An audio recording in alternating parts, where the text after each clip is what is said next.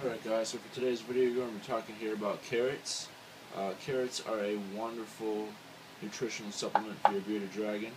They're going to be high in beta-carotene as well as many other nutritional values.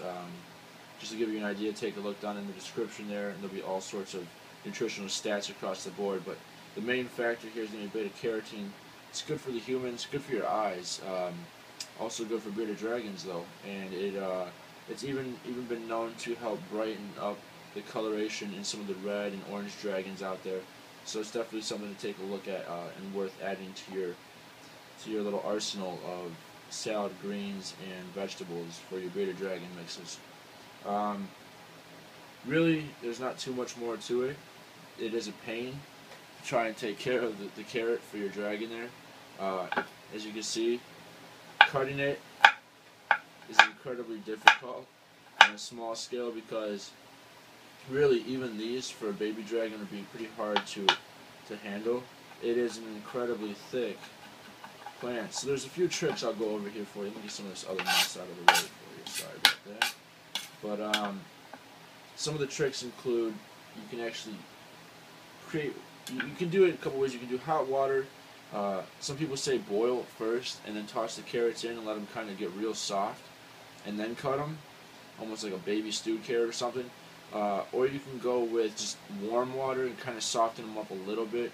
What I'll do is I just take them as is, and especially since I'll end up putting them back in and freezing them. And what I'll do is I'll take a cheese grater. This cheese grater's seen its better days, so I apologize that I have a better one on the way. But in the meantime, this will make do. And I go along the grain here, kind of just keep going.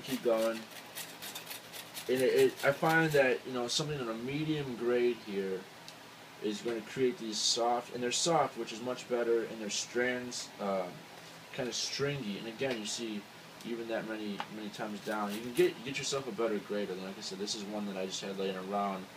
I used to use a long time ago. I don't know where my good one is, but this will work for this demonstration, especially since it's much smaller than the other one.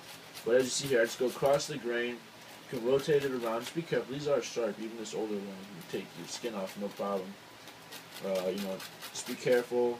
Keep going at it. And the longer you go this way against the grain, the longer the strands are going to be. So just cut against the grain here.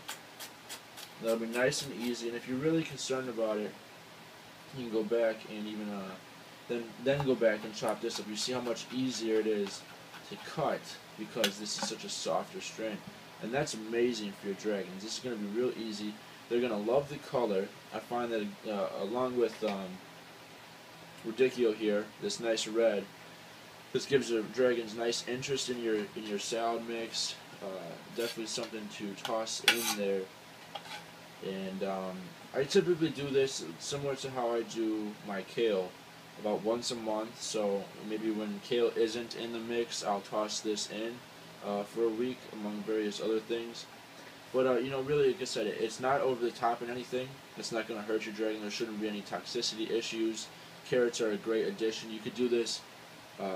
Like I said, I break my system down here into weeks, and I count roughly 4 weeks to every month. I know sometimes it's more, obviously, I understand that, but roughly 4 weeks every month.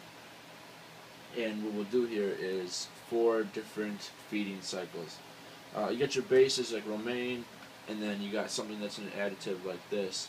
You can do this 2 out of every 4 weeks in the cycle, so every other week essentially, or you can go once out of the month and try and keep it in about a monthly cycle. That's also fine.